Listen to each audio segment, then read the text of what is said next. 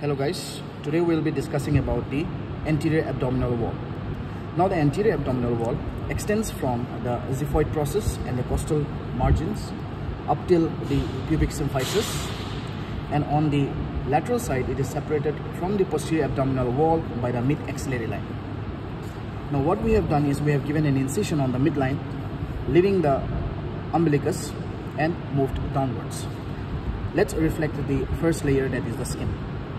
After reflecting the skin, the layer that we can see over here is the superficial fascia.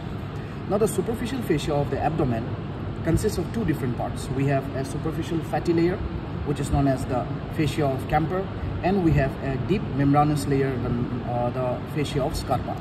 But you will have to keep one thing in mind. Below the level of the ASIS, the superficial fascia is divided into the superficial fatty layer as well as the deep membranous layer.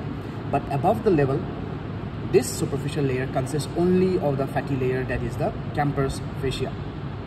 Always remember this, above the level of the ASIS, we are going to have only the fatty layer, that is the fascia of Camper. And below this layer, below the ASIS, the superficial fascia consists of the superficial fatty layer of Camper as well as the deep membranous layer of Scarpa. The deep membranous layer of Scarpa is going to merge with the Cullis fascia, which is present in the perineum. The next layer that we can see over here is directly the muscles. Now, as we all know, that the abdomen does not have a deep fascia. So the next layer that we can see over here is the muscle, that is the external oblique muscle. Now, as we all can see, the external oblique muscle, the fibers are running downwards and forwards. This is running downwards and forwards. The muscle arises from the costal margin. This muscle goes downwards and gets inserted on the outer lip of the iliac crest. Now if you can see over here, this muscle has a fleshy fiber over here, and this fleshy fibers is converted into an aponeurotic sheath or an aponeurotic part over here. So the aponeurosis of the external oblique muscle, along with the aponeurosis of all the other muscles, we will see in a bit, this goes over the rectus abdominis muscle and gets converted into the rectus sheath. Now one important thing that you can see over the external oblique muscle is, if you can see over here, the lowest fibers of the external oblique muscle gets converted, or it folds in the form of a J shape, right? In this form, if you can see over here, the fibers are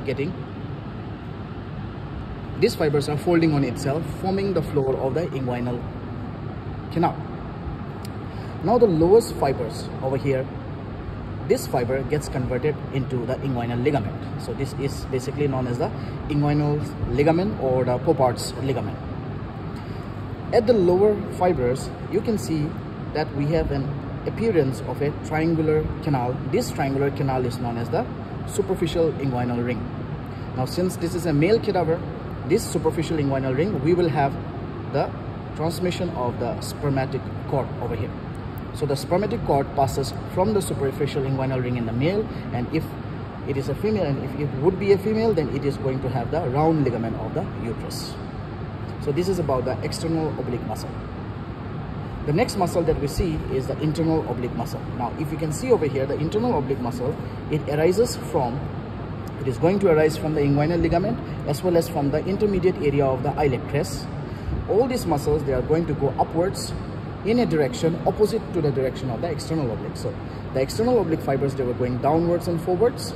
The internal oblique fibers, they are going to go upwards, right? They are going to go upwards towards the midline and will merge again. It is going to convert into an aponeurotic sheath or an aponeurotic part, and will merge with the aponeurosis of the other side in the linea alba, and also will form the rectus sheath. The third layer the third muscle that we can see over here is the transversus abdominis muscle. Now this is a transversus abdominis muscle. Now if you look at the fibers of the transversus abdominis muscle, the fibers are running straight. The fibers are horizontal.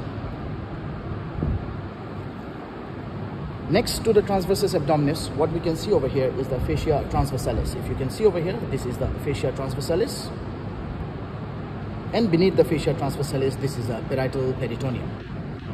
This is the parietal peritoneum, and then we enter into the abdominal cavity. So from outwards, if you look over here, we are going to have layers. Now, what are the layers of the skin from before backwards? I mean the layers of the abdomen before backwards. We are going to have the skin, the superficial fascia, the external oblique muscle, the internal oblique muscle, the transversus abdominis muscle, the fascia transversalis, and then the parietal peritoneum. In between them, we are going to have the extra peritoneal fats. So these are the layers that you will find in the anterior abdominal wall. Now, apart from these three muscles, that is the external oblique muscle, internal oblique muscle, and the transversus abdominis, we also have the rectus abdominis muscle over here. Now, the rectus abdominis muscle arises from the lateral part of the pubic bone. It goes upwards and gets inserted in 4 slips into the xiphoid process, the 5th, 6th, and 7th costal cartilages. Now, here, when I reflect the rectus sheath, I can see the muscle over here. This is the rectus abdominis. Now, the detailed lecture of the rectus sheath will be explained to you in a different class. Thank you.